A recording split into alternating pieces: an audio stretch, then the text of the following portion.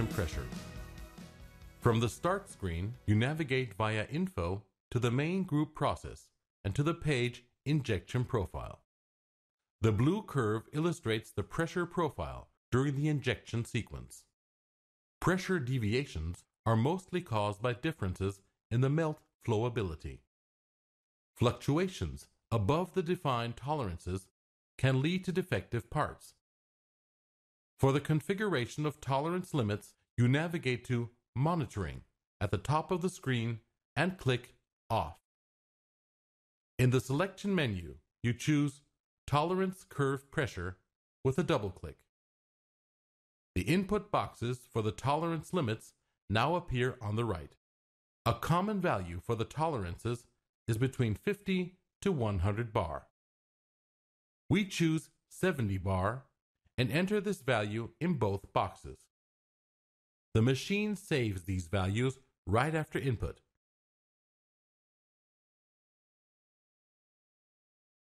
And the tolerance curves appear in the graphic display. Now, start the injection cycle at the operating panel.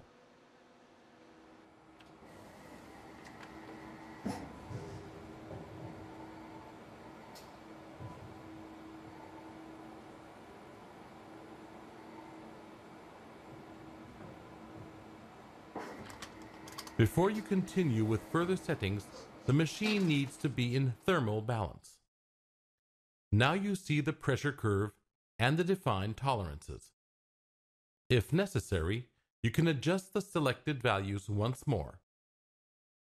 After achieving a stable production process, you can continue with further configurations. For this purpose, you switch to Injection Options on the lower screen. Now you define the reaction and the alarm signal of the machine when the set tolerances are overrun. Firstly, you click on the symbol Alarm Reaction and another page appears. In the alarm group, Tolerance Curve Injection Pressure, you can see the default setting on the right. If you would like to stop the injection in case of a machine alarm, you have the possibility to define the actual cycle with or without holding pressure. We choose without holding pressure. Depending on the setting, the cycle will be interrupted at the actual process step or at the cycle end. We choose Cycle End. We switch back to Injection Options and see the actual configuration. We navigate to the injection profile and observe the injection pressure tolerance curve. In the graph, we can see that the injection pressure decreased and the lower tolerance is exceeded. You will get an alarm message, and the machine responds according to the chosen option and stops at cycle end. For a machine restart, you have to define the numbers of startup cycles at first. Switch to Injection Options and click the input box. A window appears. Here you enter a sufficiently high value that allows the machine to achieve thermal balance. Now, start the injection cycle at the operating panel.